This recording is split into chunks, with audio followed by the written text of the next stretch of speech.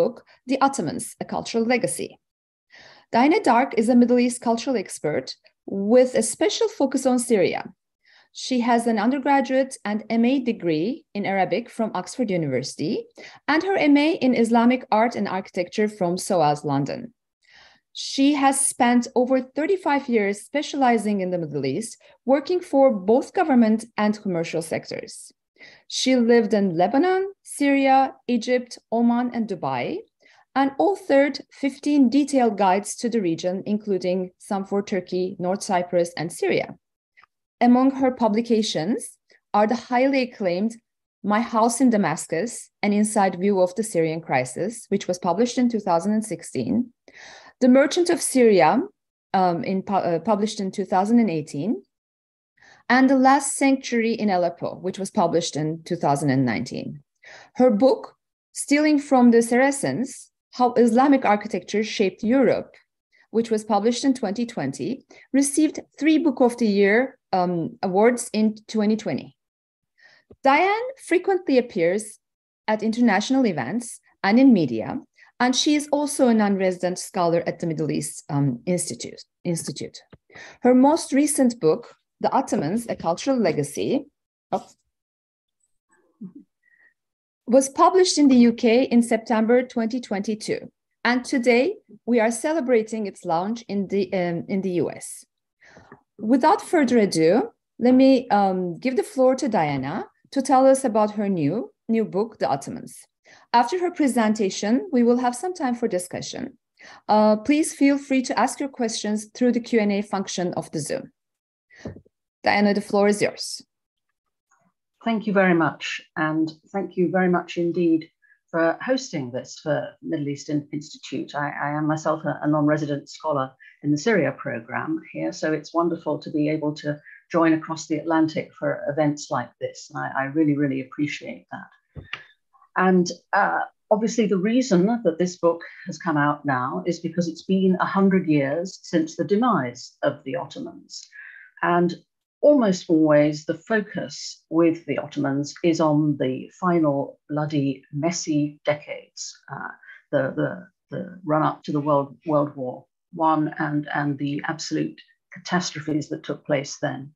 And that has colored our image of the Ottomans. And so the reason I wanted to take this book on, and it's a massive, complex subject, my goodness, you know, we're talking about an empire that lasted 600 years, across 3 continents, you know, 72 different nationalities, I mean ethnicities, sorry, using the language of today rather than then, and 12 different languages. So it's an absolutely vast subject, which is why I think nobody's taken it on before, frankly, to do such a broad sweep of the cultural legacy. And although there are many learned books about the Ottomans, they each tend to focus on one area or other, and then you get this sort of fragmentation of knowledge. So this book is designed to bring all those pieces of knowledge together, if you like, and to present for a general audience an overview of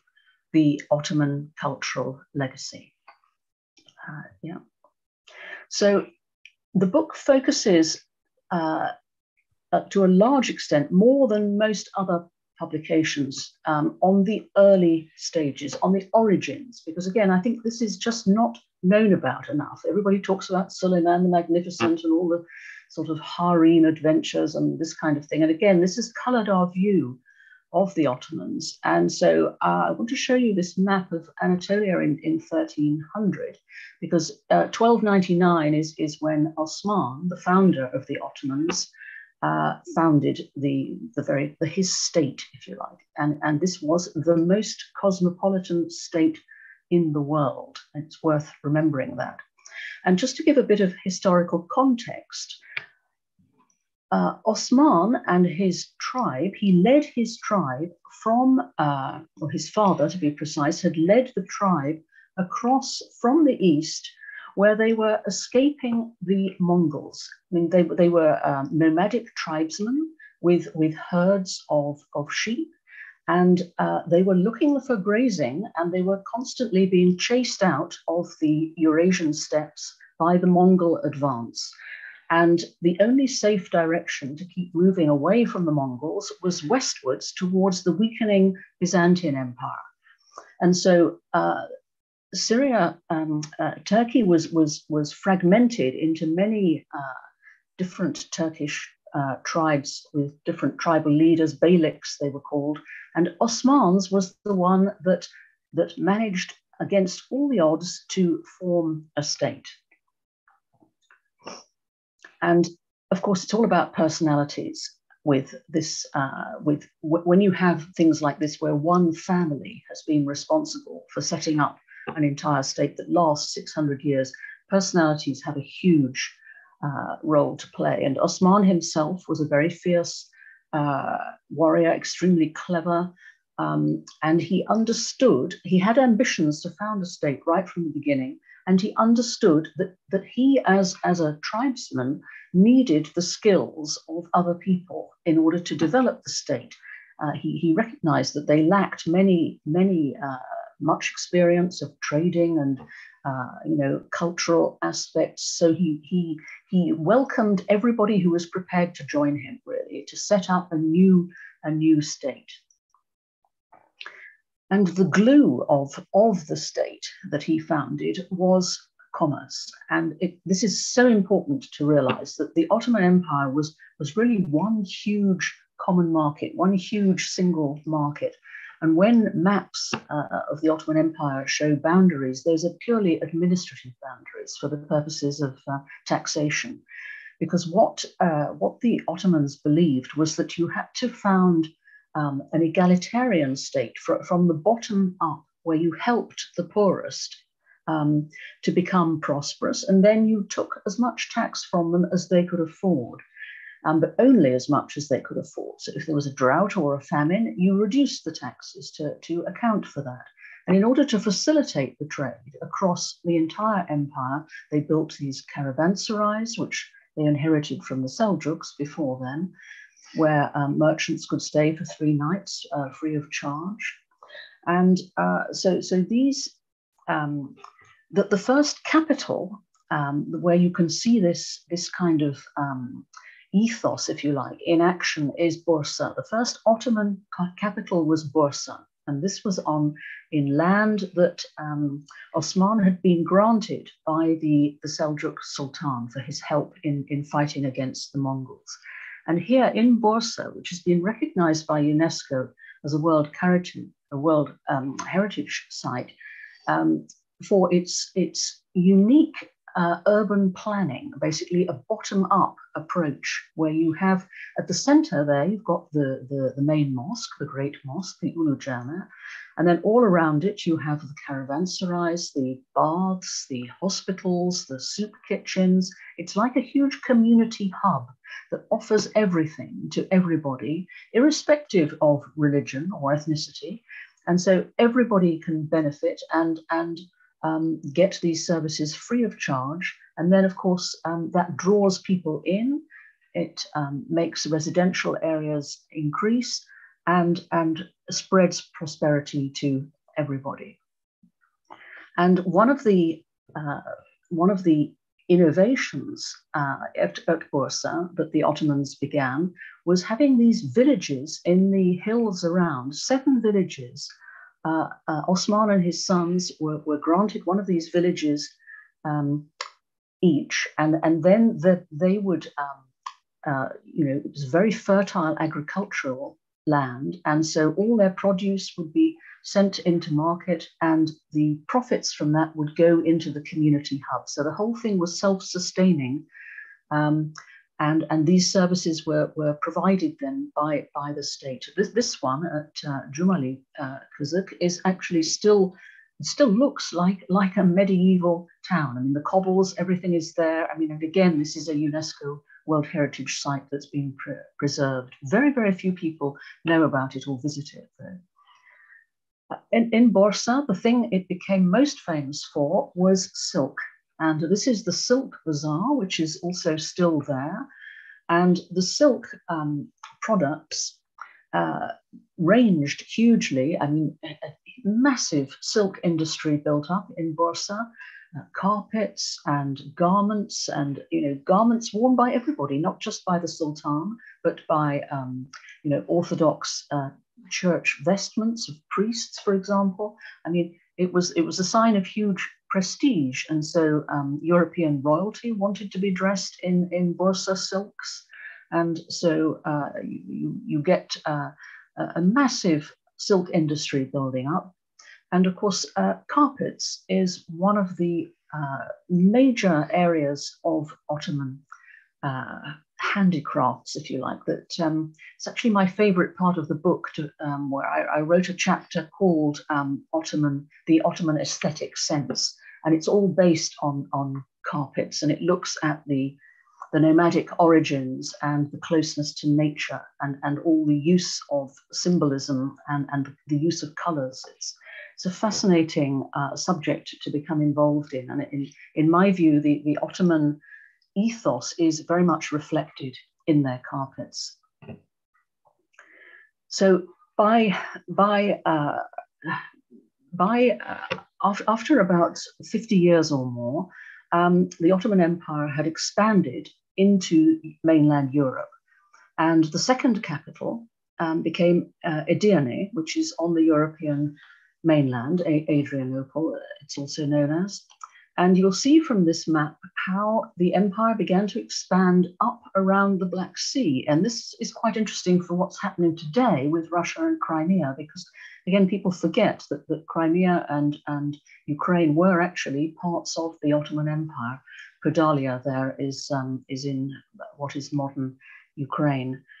And for the same, the reason that these areas became lost to the Ottoman Empire was the same reason as today, that Russia had an imperialist agenda and wanted to expand, basically, and so initiated wars into these areas, creating massive waves of refugees who were mainly Muslim, who were then taken in by the Ottomans. So it's interesting to reflect on the geography as it was then and consider it now. So Edirne, the second capital, stayed that way for about nearly 100 years. It was the second capital. And you start to see here this very unique style of Ottoman architecture evolving, unlike anything that's been seen before. And this in Edirne is the Sultan's palace with this panoramic viewpoint at the top, which is like a sort of tent. The Ottoman nomadic tents were always round and conical like that. So this is like a sort of tent perched up high with a huge water feature in the center that runs all the way down. It's quite unlike anything else. And in Edirne, you still have the remnants then of the kind of society that the Ottomans set up. So this is the synagogue in Edirne, which is still functioning, obviously. And it reminds us of the Ottoman approach to refugees, which was basically everybody is welcome. It doesn't matter what religion, what ethnicity. And so in Spain and Portugal at the time of the Reconquista, when the Catholic monarchs, Ferdinand and Isabella, were kicking out all their Jews and their Muslims, the Ottoman Sultan sent ships to collect them and said, come to us, we will protect you. And indeed they were. I mean, the largest, one of the largest communities of Jews outside Israel is still actually in Istanbul to this day.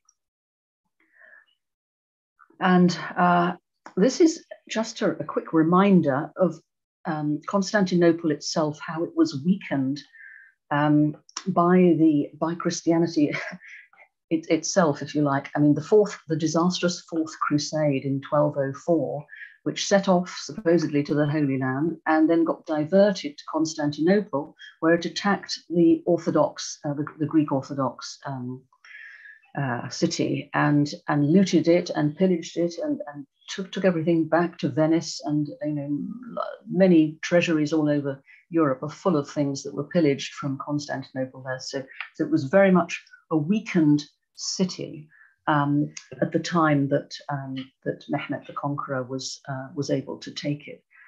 But this whole inclusiveness, where the patriarch and the Jewish leader, I mean, all of these things are very well represented in the artworks. And this again is an illustration of the Reconquista, what was happening there. There's the sort of the kind of mentality, if you like, of this is Santiago de Compostela, Santiago Matamoros, he was known as the killer of the Moors. And so in European art, you start to get images like this of him sort of dressed, St. James dressed sort of killing you know, the Moor, as he was known, or Saracens. And so all these, so many persecuted people, Jews, Muslims, and indeed Christians, because a lot of persecution of Christians was also happening, all found refuge in the Ottoman Empire. I mean, to become an Ottoman was a sought after thing. If you were a minority, then within the Ottoman Empire you would be protected. The state was not concerned about what ethnicity or religion you were. As long as you paid your taxes, you would be looked after. That was the deal, basically. And so Mehmed the Conqueror, represented here, when he took Constantinople, which was always referred to as the red apple, the most delicious, sort of wonderful thing you could imagine, had been the aspiration from a very early time to be able to take Constantinople. And it's worth remembering that he was an exceptionally educated man. He was trilingual. He was a brilliant strategist. And when his army took Constantinople, it wasn't some sort of marauding Muslim horde from the Central Asian steppes. It was from the European mainland with a mixed army of Muslims and Christians. It's worth stressing this, you know, this aspect of things are not black and white at all. You know, the Disney version of history, where you've got a sort of noble Christian Europe fighting against a despotic Muslim Orient, is very much the sort of Disney version. And even in the Second Siege of Vienna, 100,000 Hungarian Christians fought on the Ottoman side, as did thousands of Greeks, Armenians, Slavs, and Transylvanian Protestants who were disenchanted with the Catholic fervor of the Habsburgs. So it's important to realize these things. And so the geography matters here, because, I mean, this is a satellite view of the Bosphorus, which in our mind is the division between Europe and Asia.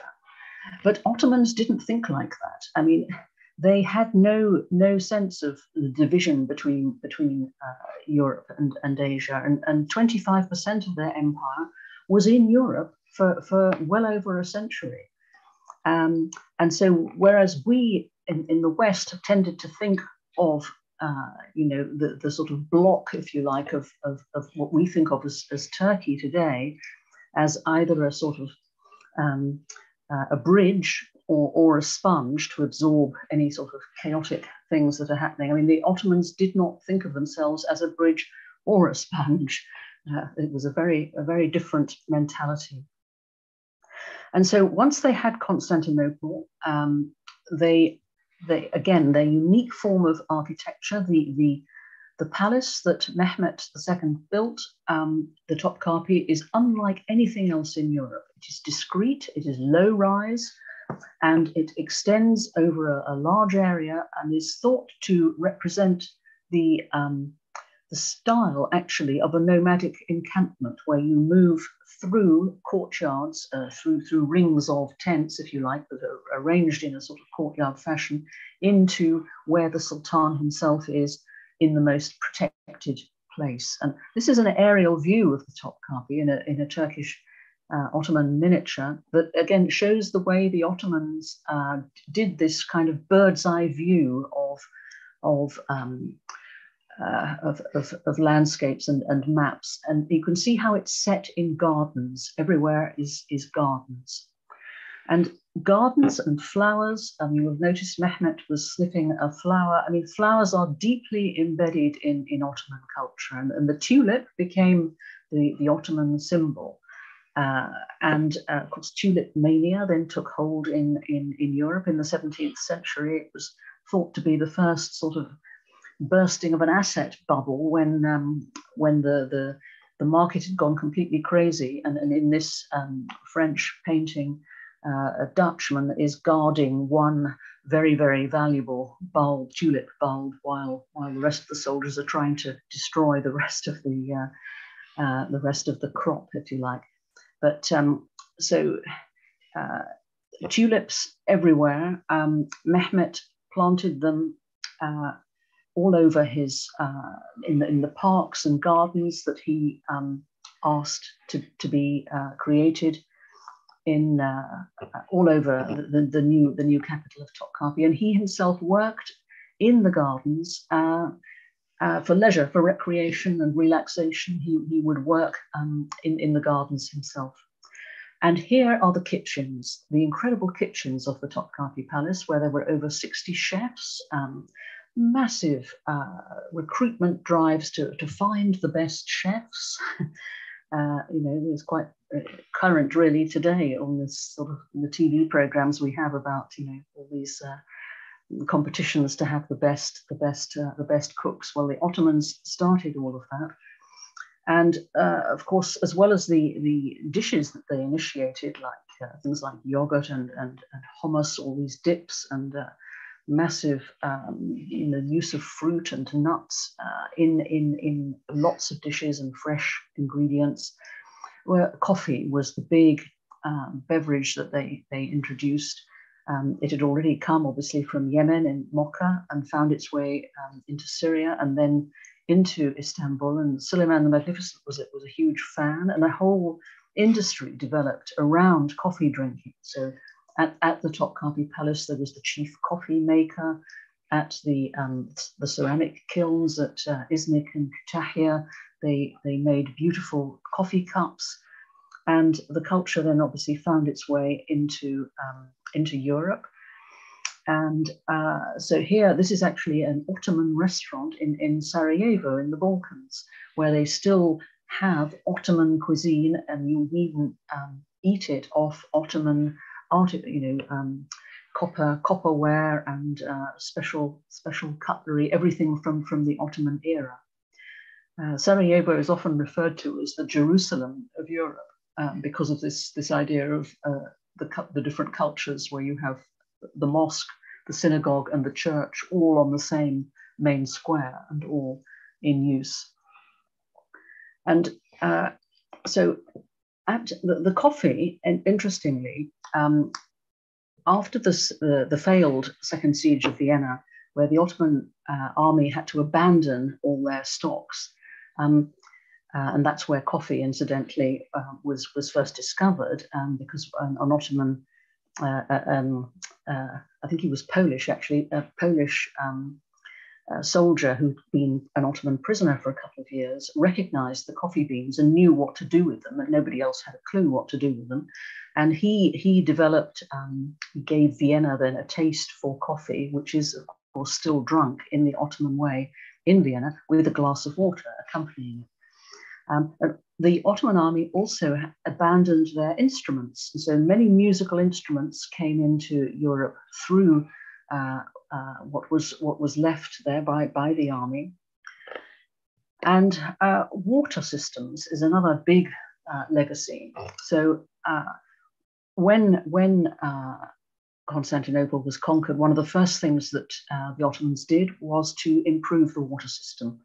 And later, of course, Sinan, the great court architect, was the water engineer before he became the court architect, and he built aqueducts that brought water into Istanbul from the Belgrade Forest to the north.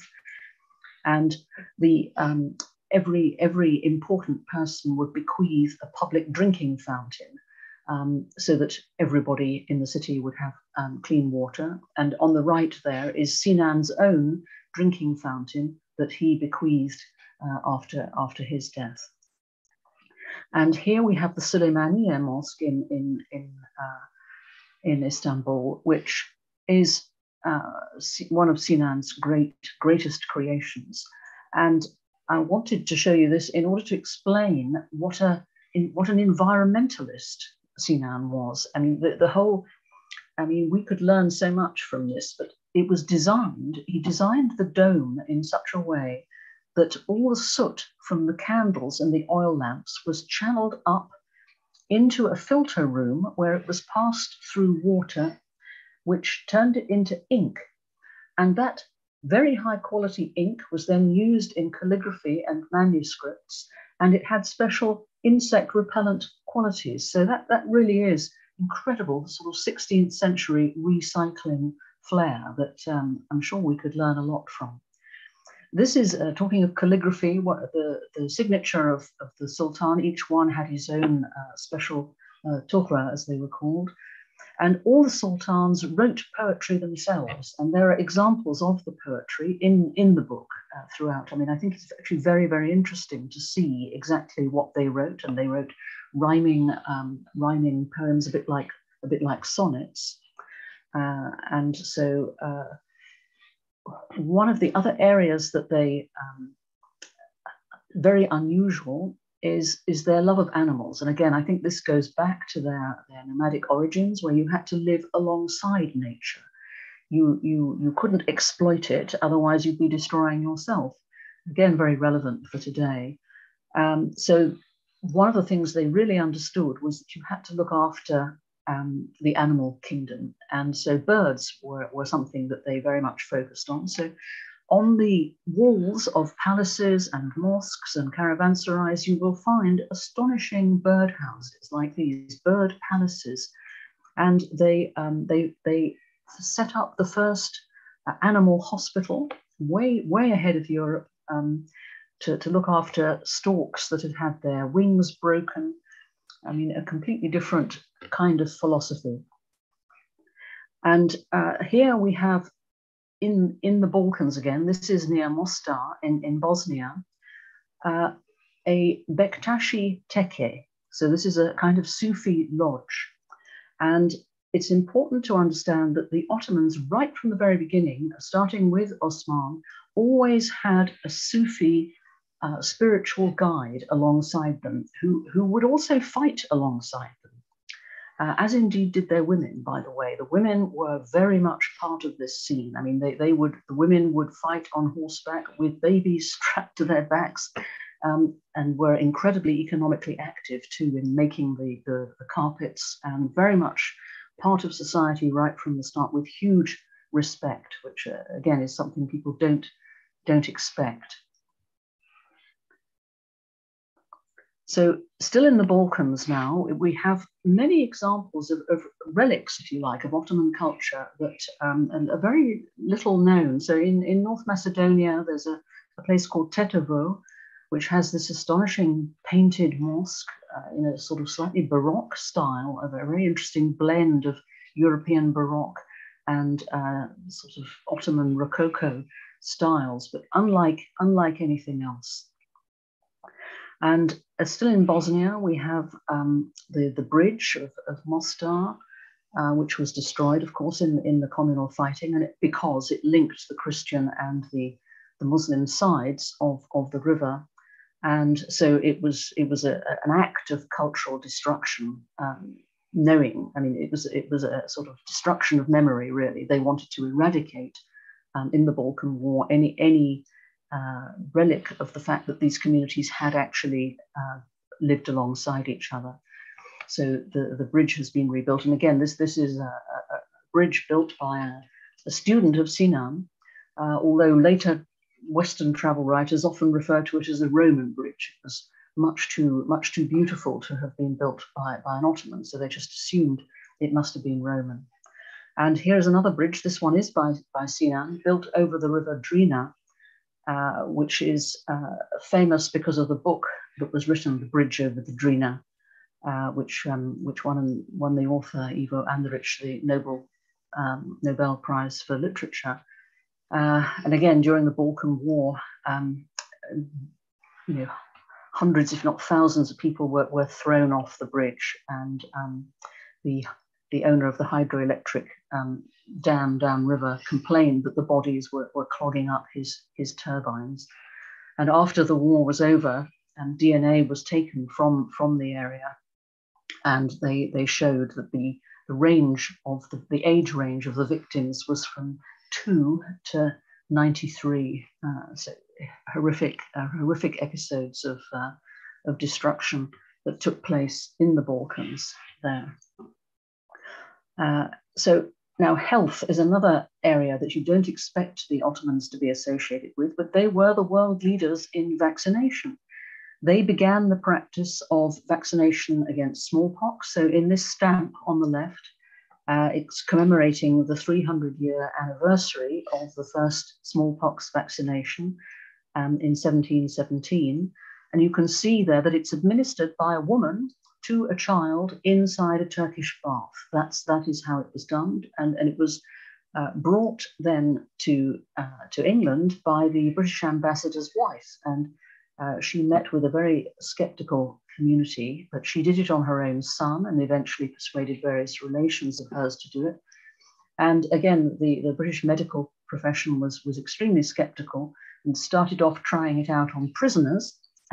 But then once it was shown to be successful, of course, it was the royalties and the elites that made sure they got vaccinated first.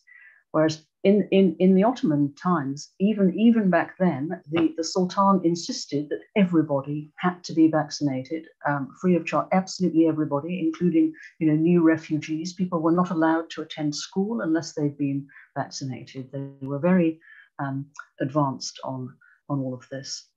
And public hygiene was massively important to them. So they had public toilets all across Constantinople at a time when Europeans thought it was purer not to bathe at all. And the baths on the right there are in Bulgaria and still functioning. And plagues. Now, this is something, again, that during the Ottoman 600-year rule, they had, of course, the Black Death in the 14th century, but there were many plagues that they had to administer and try to control, and they really did their best they understood about mask wearing and quarantine. So here is a quarantine center that they set up. This one happens to be in Hebron in the occupied West Bank. With ships that were coming into Istanbul, they had quarantine stations all along the Dardanelles, so that people couldn't come into Istanbul until they were certain that they were clear of any form of plague. So they took their responsibilities extremely seriously in all these areas. Now, still in the Balkans, here we have, in what is today Albania, we have two relics of Ottoman cities as they would have looked. We have Berat and Gjirokastra, they're called. And they give an example of again, this Ottoman urban sort of lifestyle that the way they chose to build their communities, where all the houses tended to be on hillsides so that everybody had a view. There was better air circulation, there was better drainage, and all these things had been thought through. And the interiors are really like still quite like a tent concept in the sense that the rooms were versatile. The rooms could be changed from a living room to a sleeping room, and everything was just put away in cupboards. So it was an incredibly versatile space that they had. And then this again in the war, the First World War, this is again to do with the refugees. So these were refugees that were fleeing Russia, and they were, I mean, in the displacement, 800,000 Circassians were displaced and forced to be taken in by the Ottomans, who had a refugee code remarkably early. I mean, their proper code setting out exactly how all refugees had to be treated, in a remarkably egalitarian way. And this continued right up to the end, right up to, here we're looking at, after the Russian Revolution, I mean, huge, we're talking literally within a few years of the end, they were still taking in huge numbers of refugees. And I mean, just the final example of this, the Great Irish Famine in the 19th century, the Sultan wanted to help, offered to give 10,000 pounds to Ireland, and Queen Victoria intervened and asked him not to give so much because she was only going to give 1,000 or 2,000, I think it was. So he had to reduce the amount he gave in order to not show her up, but in fact then sent many more ships laden with food. And a film is actually being made about this, a film called Famine, which is in production at the moment and will hopefully hit cinemas fairly soon. And so that's basically it. And yes, so just to say, it's a vast subject, very, very complex, obviously. And I've just tried to give a sort of flavor and an overview of all the things that, obviously the more positive aspects of things. So that people understand how much Ottomans did influence their life, so that I joke that when you eat your yogurt, when you relax on your sofa and when you reach for your towel, remember that the Ottomans were behind all of that. Thank you, Diana, for this presentation.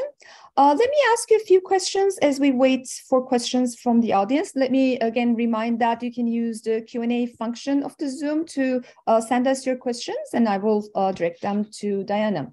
So my first question is this. Your book puts the focus on cultural life in the Ottoman Empire. You curate for us an exceptional array of information from astronomy to puppet theaters, from practices of inoculation to music, from cartography to cuisine. Your book is captivating and lively and focuses mostly on the relatively peaceful aspects of conviviality and coexistence. But like all empires, the story of the Ottoman Empire is also one of conflict, conquest, oppression, mass atrocities and bloodshed. Just to give one example, as the Ottoman Empire was welcoming refugees from Russia, the Armenian genocide was taking place concomitantly at the same time. Can you tell me about what has driven you to focus on coexistence rather than conflict and hostilities? Well, because as I mentioned at the outset, I think there's been an over-focus on the conflict, on the ugly side of the Ottomans, especially the final bloody decades, as I mentioned. And I just feel that this is, gives an unfair an impression, the terrible Turk, the sick man of Europe, all of these things that I, as a child, was taught at school. And I feel that, having traveled extensively across the region, I just feel that there's a lot of positive things there that we can learn about, especially this idea that they began with of a sort of egalitarian society and building. The fact that UNESCO even recognizes it as a sort of model of urban planning, I think, should be known about, because we can learn ways of doing that. And I think city centres, need to have community hubs there where services exist, and housing was provided for everybody, and services provided for everybody. In other words, the complete opposite of somewhere like Dubai, for example, where the things that get built are for the elites, for the rich. The poor, who cares about the poor? They can go and live in some hovel somewhere. We don't care, as long as we've got our amazing penthouses and villas and everything. The Ottoman approach was not like that. It was different. And yes, of course, I'm not for 1 second whitewashing horrific things that happened. Every empire is guilty of all, so many atrocities. There are good and bad in all these things. So, I'm not attempting to to whitewash any of that. It's just not the focus of the book. Let me actually ask you, you have lived in the lands once were parts of the Ottoman Empire for many years, including Lebanon, Egypt, and Syria, and traveled extensively in the region. Can you tell me a little bit about how your own interaction with the Ottoman lands affected your perspective in this book? Well, I think the whole, ever since I first traveled in the region, which is, back in the 70s, I was very struck by how different people were. Again, contrary to expectation, because again, my mother's German, I was brought up within European confines, if you like.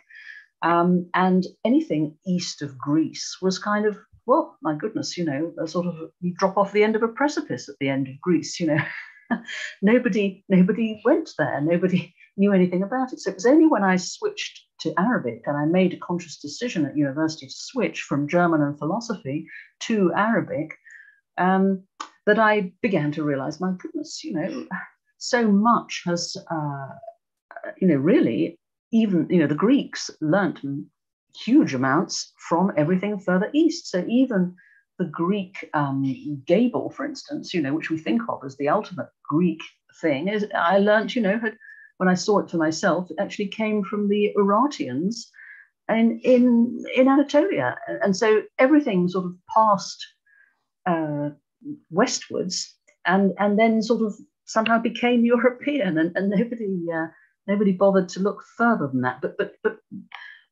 beyond all of that, it was actually the way that people welcomed you, actually. I was a blonde girl in my 20s driving around in a car on my own.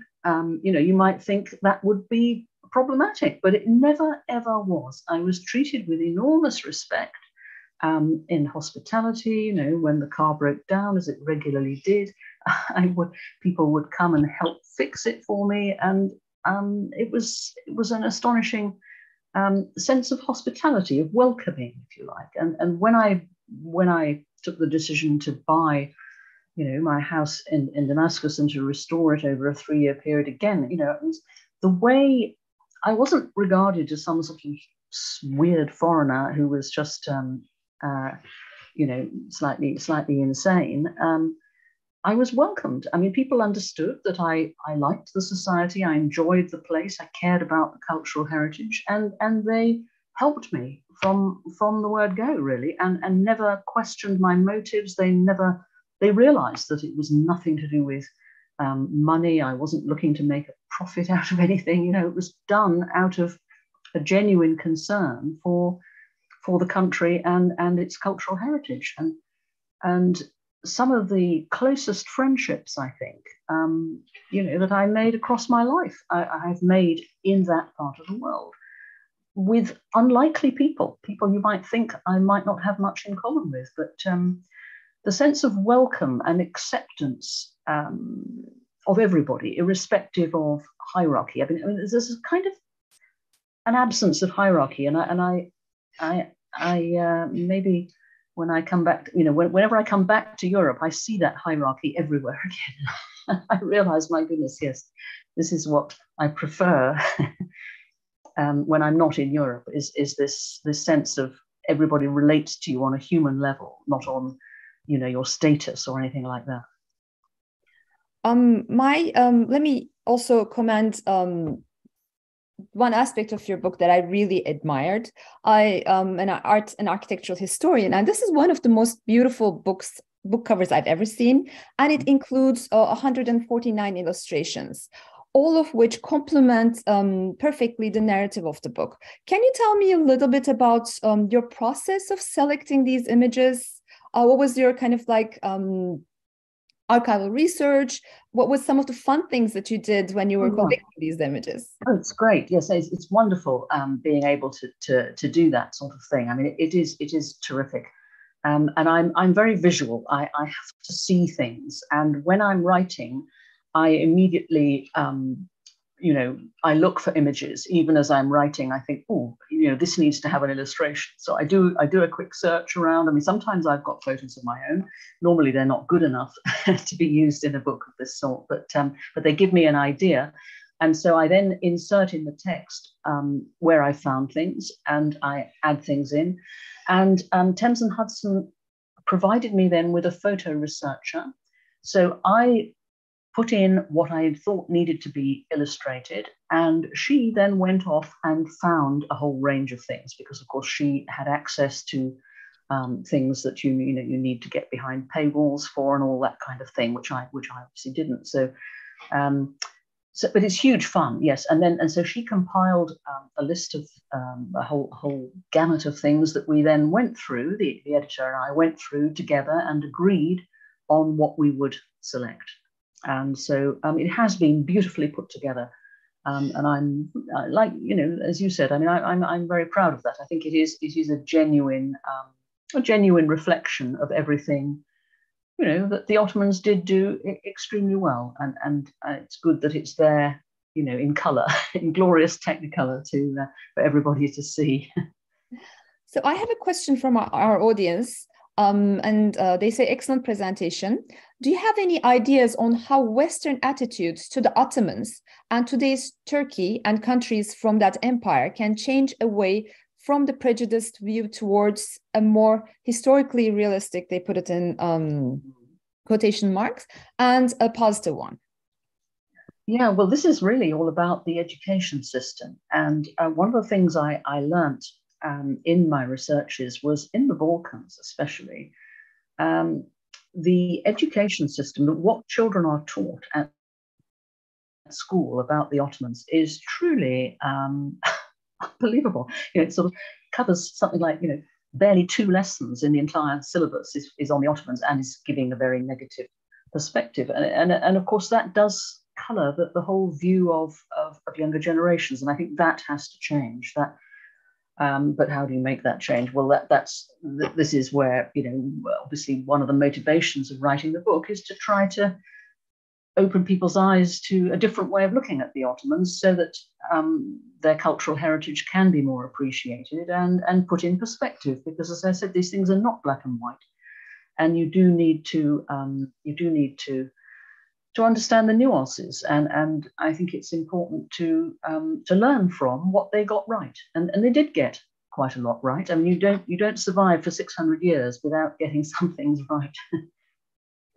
Actually, our next question is somewhat related to your answer, and our audience asks, do you think that curricula in the West, in architecture and art, for example, is getting better at representing the contributions of the Saracens?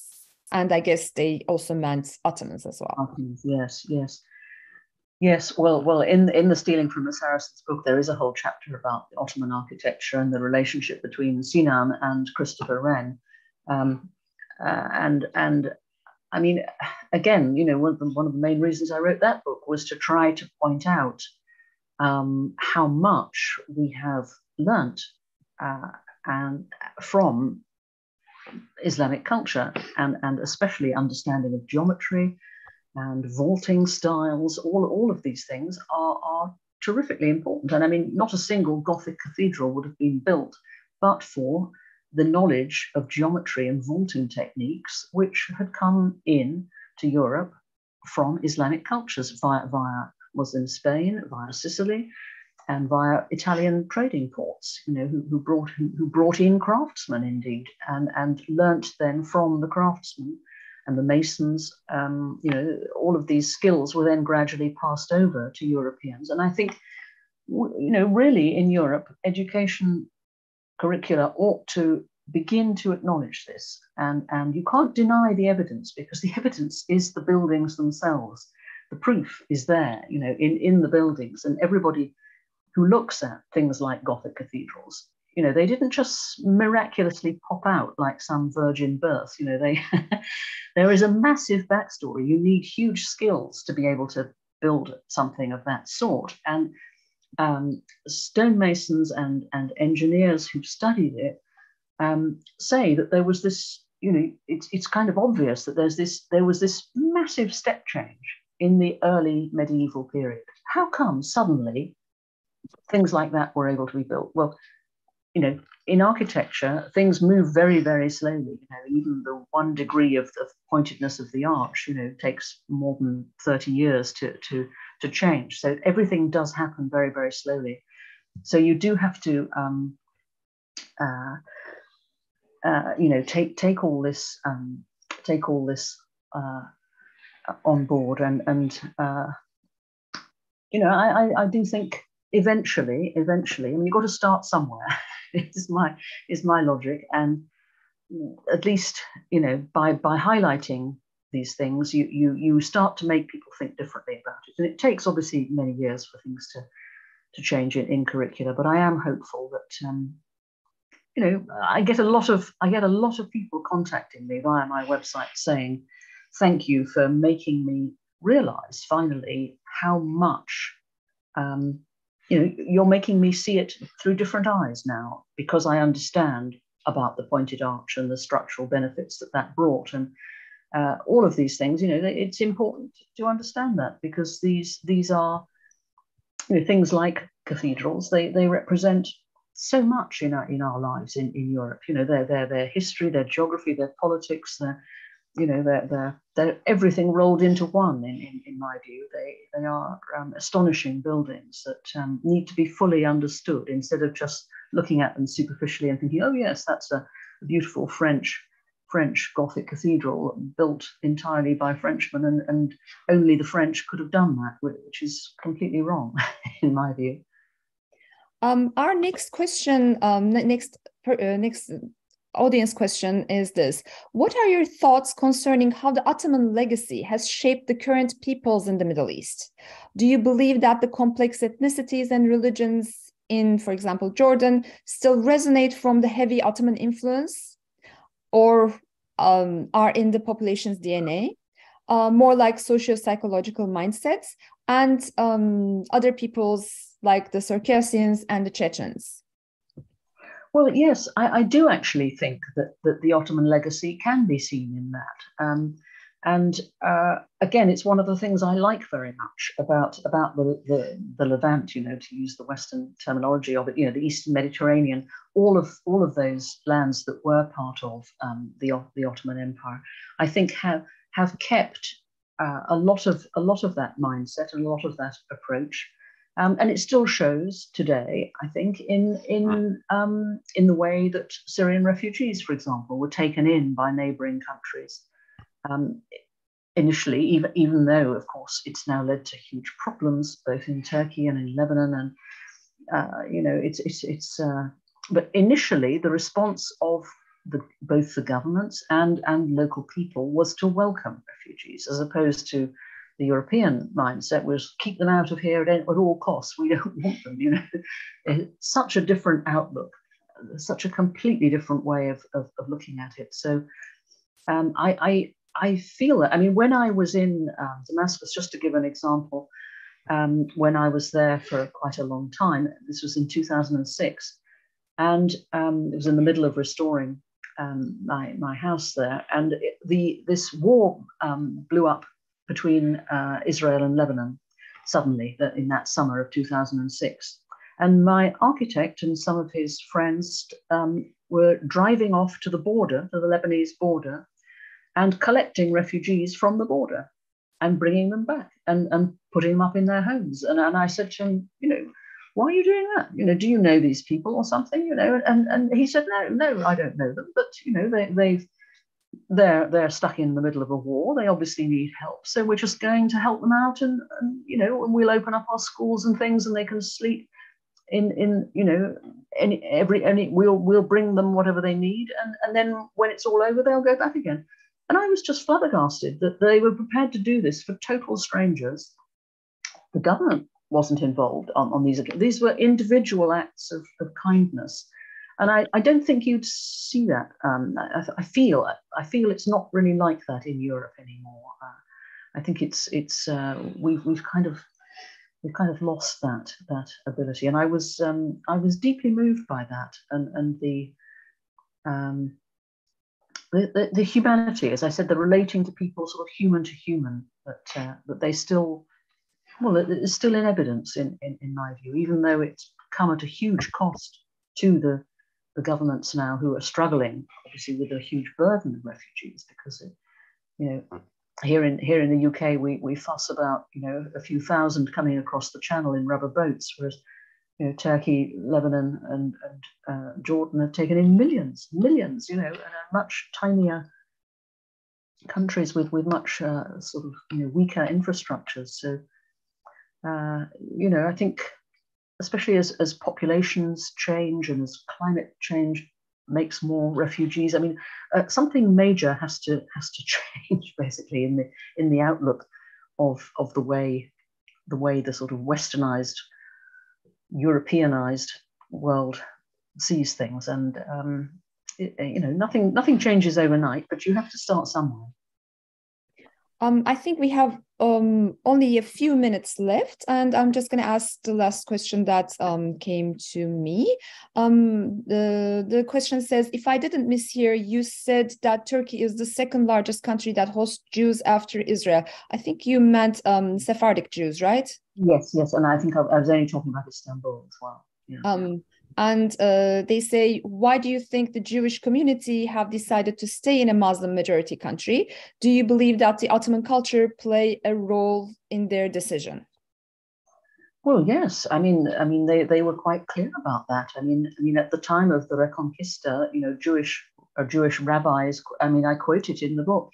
How he encourages Jews to come and says, come here, because here you will be encouraged to you will be given all the support that you need, and you will be welcomed. And interestingly, back to architecture again, very often the Jewish choice of architecture was essentially Islamic architecture. I mean, if you look at the new synagogue in Berlin, for example, I mean, it is a sort of neo-Moorish style. So it's as if they, and in Cordoba, for example, the synagogue in Cordoba is, you look at it and you'd be hard pushed to sort of, you have to be told almost that this is a synagogue and not a mosque, because the styles, the patterns are the same, and this is from choice. Obviously, they felt comfortable in that environment, and and very much responded to it. I'd like to thank you, Diane, for joining us today. And I'd like to congratulate you again for the publication of The Ottomans. Before we leave, let me remind you that a recording of this event will be available on the Middle East Institute's website and YouTube. And thank you all for joining us, and have a wonderful week.